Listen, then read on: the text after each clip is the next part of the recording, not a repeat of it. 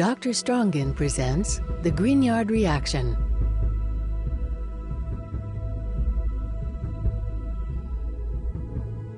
Today we are going to react phenylmagnesium bromide with benzophenone.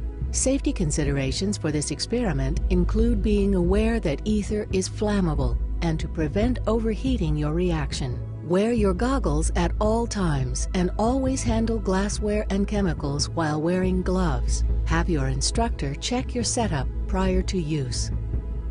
The reaction is carried out in anhydrous ether. Water is the enemy of Grignard reactions because it both inhibits formation of the reagent and also rapidly reacts with Grignard reagents.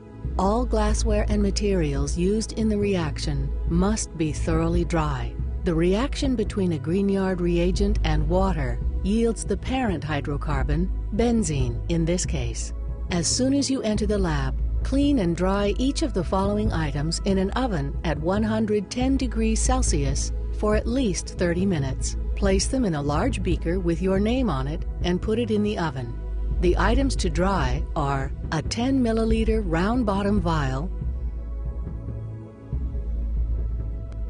a Claisen adapter,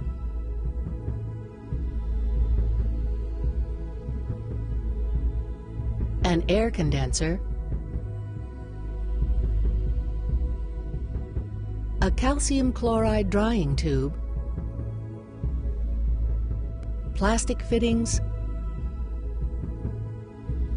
a glass stirring rod, a small test tube,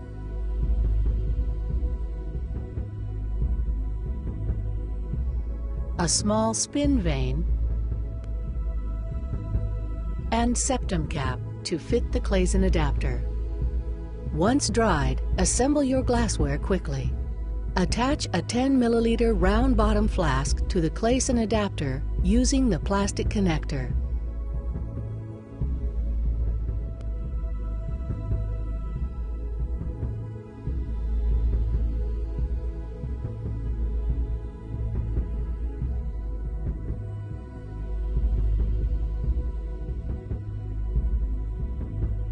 Clamp the vertical portion with a septum and compression cap.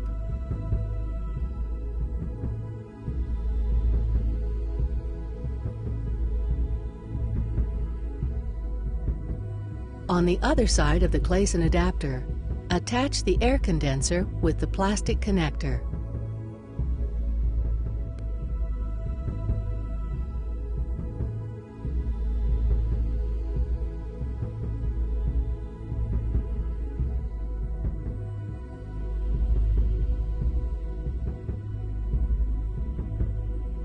Attach the drying tube containing about 1 inch of calcium chloride to the air condenser with the plastic connector.